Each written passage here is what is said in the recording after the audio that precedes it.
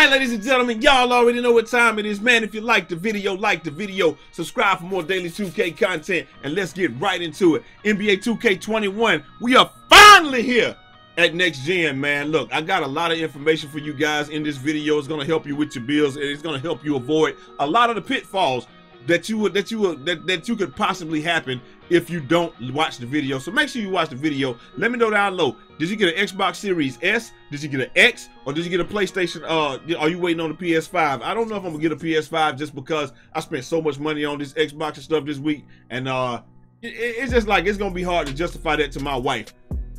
I mean, I'm getting one, but I'm just saying it might not be this week. What? Oh, I'm gonna get one. It just might not be this week. But anyway, it's gonna be hard because she got one. I ordered two. I had to go buy an extra one just to get it here today. So I had to get one at lunch. And you know, it is what it is, man. You know what I'm saying? I mean, I don't get a lot of YouTube views. It's gonna be hard to justify. But anyway, look, man, check the video out, like the video, and I'm gonna give you some tips on making bills that nobody else gonna give you.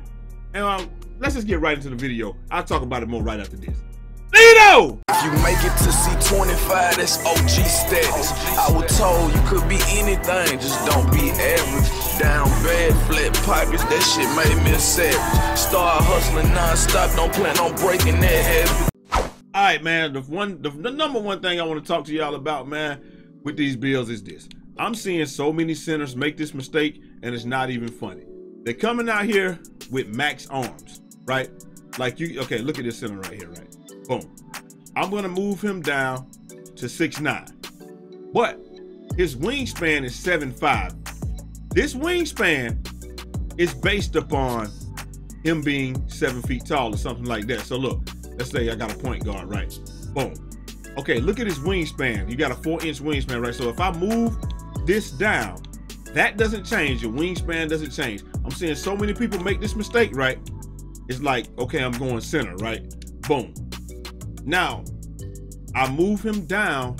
What is supposed to be a 5-inch difference, I guess. 1, 2, 3, 4. So we go down to 6'9", minimum height. People are going ahead and maxing this out. Why are you maxing that out instead of just making it match? You understand what I'm saying? So it should be 4 inches higher, right? So 6'9", 6'10", 6'11", 7 foot, 7'1". You should be 4 joints ahead. 6'10", 6'11", 7 foot, 7'1". Me putting it 4, matching it up by 4, it makes me have an 85 3 ball. I'm seeing so many. Now, if you wanted to go a couple of ticks up, which, you know, from normal, so like let's say if you want to go 1 tick up or 2 ticks up, that's gonna give you that 3 ball. You going all the way up, you're getting a 78. You 6'9" with a 7'7" wingspan. Why you even need that? What stats is this influencing that it matters? Steal? We're not even gonna put steal up. What? Ball handling is moving, stuff like that. Only stat that I see really moving is what? Steal and perimeter defense. Like, we're not even rocking with that, man. Like this. So what I'm telling y'all is this is perfectly fine. So this would be even right here. And let me 6'9", 6'10", 6'11", 7 foot, 7'1". So that should be even right there. But they say 7'2" is even. I ain't going for it. I ain't going. I'm going down. I'm going with the 85 overall. I mean, right here you could start with 95. You start with 95, you end with 99. But bro, do you even need all of that, man? Are you even gonna put it up that high? If you're not putting that stuff up to 95 off the gate, why even do it? I would rather start out and have an 85 3 ball. I'd rather have that than anything, because we know 85. I shot with 85 all year, and that's the one thing. That's one of the things that helped me the whole time. Also, strength. You got to when you're doing your weight, look at your strength and stuff, man. I take this guy down to minimum. Look, I can have an 80 strength. I can have a 78 speed. But look at this. Boom. I go to 60 with a 78 plus 8 is gonna be 86. But I can go right here and go 260, and I can still have an 82 speed, and that plus 8 is an 80 speed. Do I really need 86 speed as a setter? Just think about stuff like that, because your weight influences your physical. Also, Also, don't forget that your physicals, this is number 2, your physicals actually, they influence other stats like this right here. Check this out. Boom, watch this. Okay, now I got that right, but now I can put my interior defense all the way up. If I decrease, oh, you can't see it, can you? I'm gonna put myself in the middle right here. Boom. If I decrease my strength, like down and say I don't want no strength, boom, you're gonna have 50 interior defense. So it looks like the break point, like these things are gonna move, and you pretty much got break points. So if I want max interior defense, I gotta have 70 strength. If I don't want max interior, as I move that down, that's gonna go as well. Same thing for speed with ball. You know, I put speed with ball up. You gotta have some speed to match your speed with ball. Like, how can you have speed with ball? Obviously, nobody's gonna do this. You're gonna want your speed to be higher than your speed with ball. But the whole point is, these things influence each other. Look, and you can see it when you highlight it. Look, vertical is it influences dunking. Stamina doesn't influence anything. You see it turning yellow. Interior defense is influenced by my strength. Acceleration doesn't influence anything, and speed with ball doesn't influence anything. But as we do this, boom, look at that. It's just like these don't influence each other, but your physicals actually influence other things. So just be mindful of that. And like I said, look, when it turns yellow, it's saying it says if you move this, you're at a spot where it's going to impact it. But like now, you see what I'm saying? So that's what that impacts. So that's what you need to be paying attention to next. Another thing, speed with ball is important. This is number 3, probably the most important thing. If you are an off-ball build, speed with ball is very important. A lot of people thinking, shoot, I'm just gonna be standing in the corner, stuff like that. I'm gonna be chilling, I'm gonna be hanging out, I'm just gonna be shooting the ball off ball anyway. I'm not really going to the rim. Okay, but what happens if somebody gets a block, you go down court, your speed is 70. Boom, you at the free throw, you at the 3-point line right now. You catch the ball, your speed with ball immediately drops. Immediately drops to 25. You can't move. I know this pain because in 2K18, I had a center and he had like 30 speed with ball, but he had like 70 speed. I'm running down court on the fast break, catch the ball, can't even move. I got to pass it to my point guard. Literally couldn't move. Like, and also if you're an inside center and you think you just gonna catch the ball one step, boom, like it's gonna be like that, maybe you don't need speed with ball. If you're an outside center, for the love of everything that's good and holy, please put your speed with ball up, because like, especially if you're gonna do something like this, I'm seeing so many people have their driving dunk, driving layup maxed out. You know what I'm saying? It's like this. You know, you got your standing dunk, you got your shot close up. When are you gonna do a driving dunk? How you gonna do a driving dunk? And then you got it like this right here, right? You got that so that you can, you know, oh, what I'm gonna do is I'm gonna catch the ball and I'm gonna pump fake and I'm gonna go to the rim if they close out hard. How are you gonna go to the rim? You can't dribble, you can't move.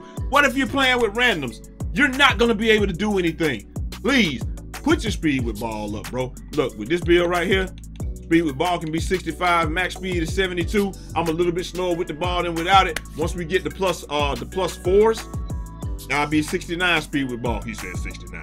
But the whole point is you want to be a good percentage of your speed. Even if you're just putting this to like, okay, you're like, I don't need that much speed with ball. You know what I'm saying? I just go with 50 speed with ball. Just put something on it, because if you don't, you're gonna up fake. And then you're gonna try to go, and when you put it down, the ball, you're not gonna be able to go to the rim. You're not dunking on anybody. At that point, your driving dunk is useless. What if your guard calls a back door? Yeah, it's gonna pull you into it. You might be able to do it, but yo, just put it up, man. Put your speed with ball up. Make sure you make your build with your +4s in mind. From what we understand, you still get the +4, so it's gonna be +8 on the physicals and stuff like that. But everything else is +4. I wish I could have got a 93 ball. Hey, it is what it is.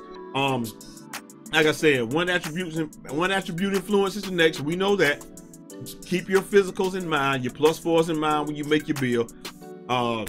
Don't forget about speed with ball. Don't forget about perimeter defense. If you're a center, I know that you may think that you may not need perimeter defense, but do you remember what happened in NBA 2K20? Where I was standing out there and centers was trying to run out on me. They couldn't even contest my shot.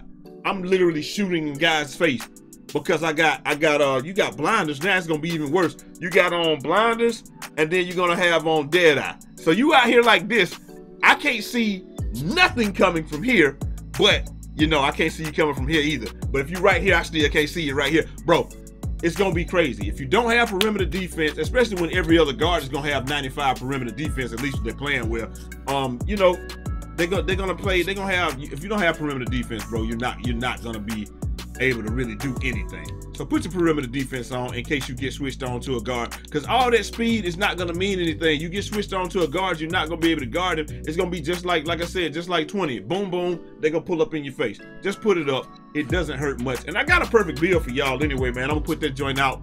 When this video gets to like 1,000 likes, I'm gonna put my build out. But my build can literally do everything that I wanted to do. Last but not least, the most important thing. Listen to me good. You've been watching people play. They've been out here playing. They've been in Rookieville.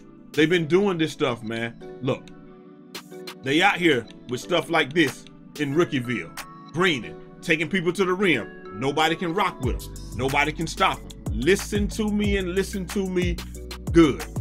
Rookieville is exactly that. It's on rookie, which means you can shoot with a 78 3 ball out there in Rookieville. I've seen it happening. Greening.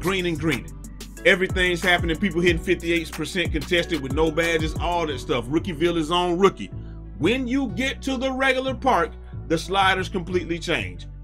You will not be able to hit consistently with the 78 3 ball unless you are exceptional. If you can hit with it, that means you're exceptional. I'm not talking to you. I'm talking to the average player that's not really that good at the game. If you are hitting consistently with a 78 3 ball, you are exceptional. But I promise you, when you get out of Rookieville, from everything I've seen, the game is a little bit slower. Players are not moving as fast, as quickly. You're not hitting as many shots. People straight bricking, and they're like, bro, I don't know what's going on. I mean, I'm in Rookieville and blah, blah. You know what I'm saying? I was hitting in Rookieville. I'm not hitting out here. Rookieville is on rookie.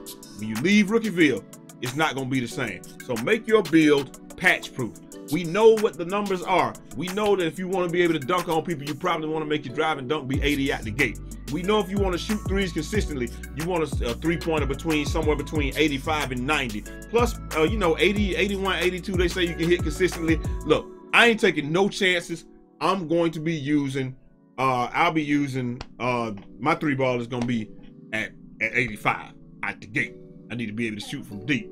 And that's it. That's really all I got for y'all, man. Rookieville is on rookie. Make sure you know that. Don't make your build off of something that you've seen a streamer do, especially if it's been in Rookieville. Number 2, speed with ball matters. Make sure you put that up, because if you don't, you're going to be dead duck on the side. You're not going to be able to do no back doors. You can't pump fake and go to the rim. You're not going to be able to do nothing. Don't forget about perimeter defense. It's going to be important.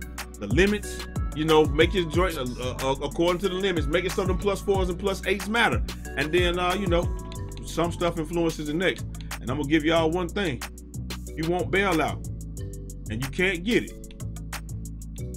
56 is the minimum passing that you need for bailout.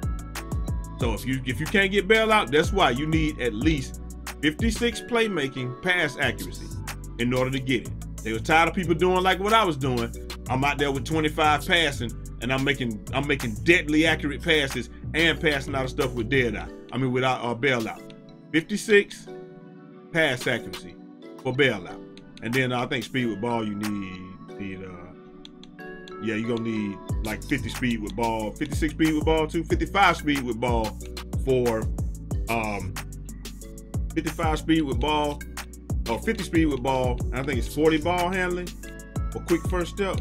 Probably go up some more. Yeah, but 55 speed with ball, 40 ball handling for quick first step. Actually, it's probably less than that. 55 speed with ball, and it looks like 30. Oh, my bad. 55 speed with ball and 30 for quick first step. So like I said, you're gonna need some of this stuff, man. This is just stuff that I feel like y'all need to know. Nobody's talking about it. They want y'all to make these messed up builds. They want y'all to have a hard time out there. I don't want that for y'all. I want you guys to have the best experience possible. I make videos to help people out and help you get better at the game. The problem is everybody think they're good and nobody thinks they need to get better. I'm just trying to help y'all out, man. If you like the video, subscribe for more daily 2K content, and I'm hollering at y'all next time. Till next time. It's your boy Eazy, aka Fresh from the Barbershop, BK the People's Champ. Godspeed.